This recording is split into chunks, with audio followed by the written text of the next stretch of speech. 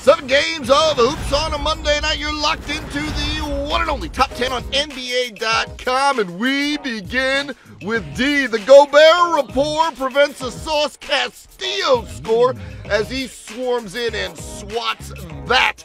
That's in at number 10. On to number 9, we go to OKC, and we haven't seen this in a while.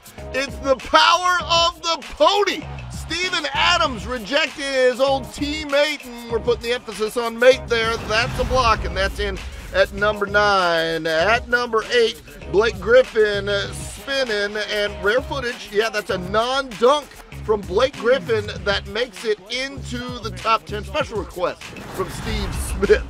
Up at number 7, we go up the coast. Anthony Davis, he's making a spin of his own, and he gets it right over Zaza Pachulia's zone. Nice little spin move from the brow, and wow, he got that one up and over Zaza Pachulia. That one's in at number 7. On to number 6, and we go to Philly, where Jalil is getting filthy, chest to chest, and he gets the best all over Rudy Gobert. That's good for number 6. On to number 5, Pistons on the run. And don't do it, Clippers. Please don't do it. Please don't. They did it. They forgot about Dre. Andre Drummond all alone. DeAndre has to go cover ball, and that's all, y'all.